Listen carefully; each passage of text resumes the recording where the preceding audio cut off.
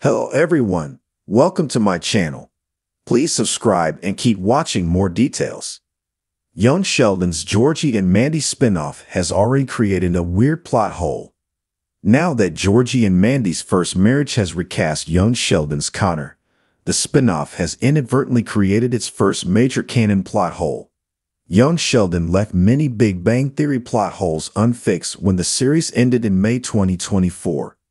The spinoff might have justified Mary's turn toward intense religious piety in the wake of her husband George Sr.'s untimely death, but young Sheldon failed to explain why Sheldon never mentioned Paige, Dr. Sturgis, or Dale in the Big Bang Theory. At least one major canon mystery was left unsolved on purpose, so the show's spinoff would have a focus.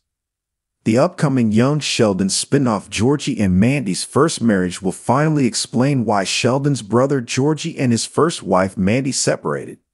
This was confirmed the first time viewers met Georgie in The Big Bang Theory Season 11, Episode 23, The Sibling Realignment.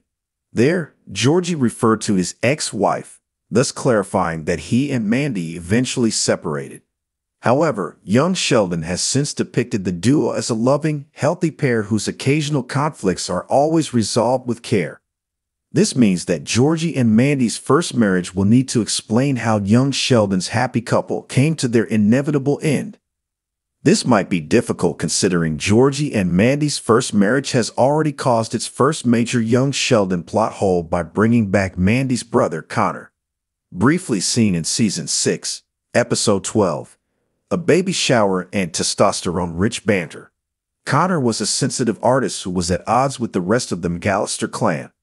Although Connor was originally played by Joseph Apollonio, Georgie and Mandy's first marriage cast Doji Baldwin as Connor for the new spinoff.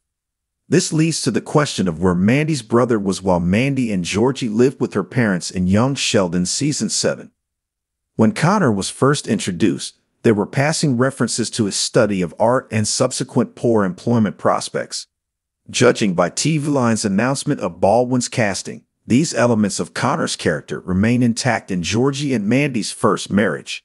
There, Baldwin's take on the supporting character is called a talented oddball with musical prowess who still lives with his parents. This raises the question of why viewers never saw Connor throughout the latter half of Season 7 after Georgie and Mandy moved in with the McAllister family. Fortunately, Georgie and Mandy's first marriage's pilot episode can easily explain away this discrepancy. Young Sheldon's spinoff could reveal that Connor was still attending college during the events of Season 7, with the character moving into his family home in the pilot. It was implied that young Sheldon's version of Connor already graduated from college in his lone Season 6 appearance, but the character has already been recast, so this minor change isn't a huge problem for the spinoff.